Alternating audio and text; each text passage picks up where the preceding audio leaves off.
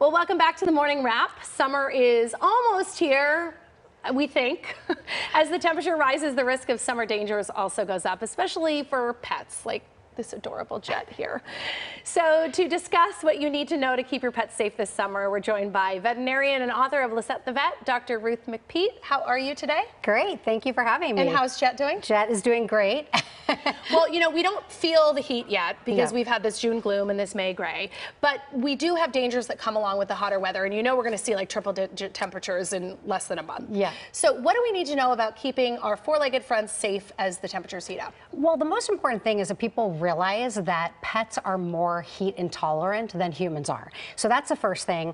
What I recommend that they do is, first of all, always keep them inside whenever you can. So if it's a really hot day, the best thing to do is keep your pet inside. If they have to be outside for any length of time, you want to make sure that they have water and access to shade. K&H actually makes a number of really cool cooling products, pun intended. So they have a cooling bed that you can see is raised, so it keeps your pets off the ground, and the center's made of mesh, so and you don't have to plug anything in? Nope, it just don't goes have to on plug its own. anything in, just keeps them off the hot ground. Okay. They also have a cooling bed, which you fill with cool water, and that helps wick away the heat from your pet. So taking advantage of cooling products, again, if they're going to be outside, is a great thing. The second thing is hydration. It is really important that you keep your pets hydrated, especially when it's hot and water's going to evaporate. So make sure you have plenty of bowls around for your pets. And if you go anywhere, you want to make sure you take one of these travel bowls with you. They attach to your purses. I have them in my car. You just want to always have one of those bowls with you and water for your pet. Now, are there certain breeds that you need to be more cautious with that are more prone to the heat-related illnesses? Yes, great question.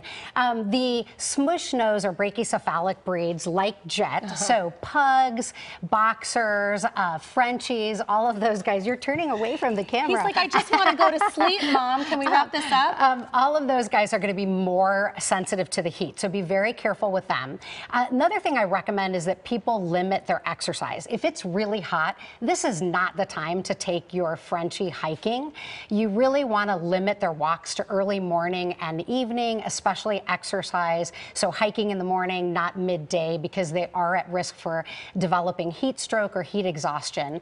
And then the other thing is to check the ground before you go. So when it's hot outside, the ground, the cement, the asphalt, and the sand can reach dangerous levels. It can actually burn your pet's feet. So I recommend, if you have to take them out at that time, put booties on their feet. You can also, again, walk them in the morning and the evening. And quick question for you. What are the signs that you should look out for that know you need to get professional help and go into the vet? Great question. So signs of heat exhaustion or heat stroke are going to be that they're drooling excessively, that they're panting more than normal, bright red gums, bright red tongue, if they vomit, diarrhea, staggering, collapsing, anything like that. If you think your pet is suffering from heat exhaustion, get them out of the heat, call your vet right away.